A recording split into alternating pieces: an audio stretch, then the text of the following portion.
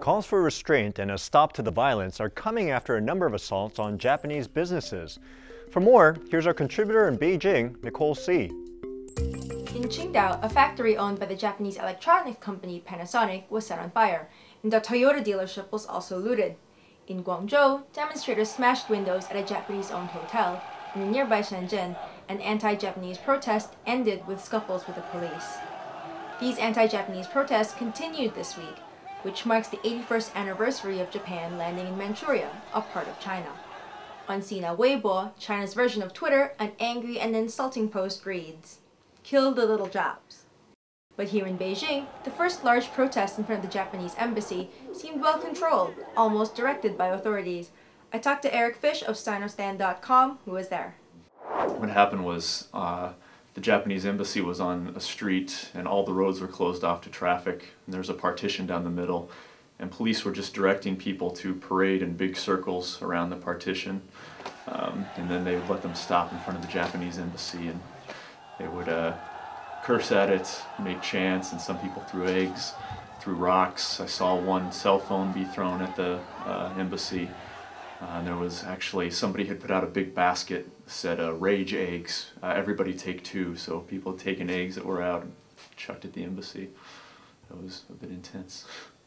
The Hong Kong newspaper Mingpao reported that plainclothes police used bullhorns to announce demonstration rules.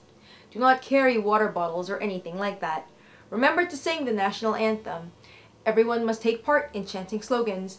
Facial expressions are to be serious. No laughing. Don't play with cell phones. Maybe the chants that I was most surprised to hear were Mao Zedong Wansui, which means long live Chairman Mao. And there's actually a lot of pictures of Mao floating around. I asked a couple people about this, and they said, well, if Chairman Mao was here, he would never allow this to happen. So there were chants like long live the Communist Party, but there are also a lot of people that were saying, oh, the government needs to grow a backbone, they need to take a tougher line. And there were chants for war. One chant was declare war, declare war. So it was getting pretty intense and pretty angry. Editorials and commentaries in the early part of this week from official mainstream media like the People's Daily called for civilized protest and condemned violence. It may be that people are too hyped up now, though. For LinkAsia, I'm Nicole Sy in Beijing.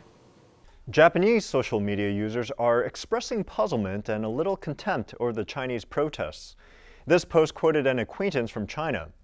My friend told me that even people who don't know where the Diaoyu Islands are participating in anti-Japanese protests. And this one criticized the Chinese for stealing. China, you looted around $12 million worth of goods. It's theft, not protest anymore. Another post read, a Chinese intellectual said, this anti-Japanese protest has a problem. Idiots, posturing as patriots, got together with poor people aiming at thievery in a ludicrous farce aimed at diverting public attention from China's domestic affairs. I agree with this opinion.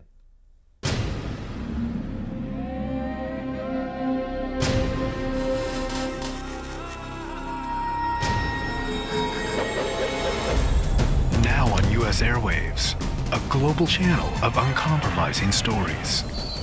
World news, documentaries, entertainment, and culture.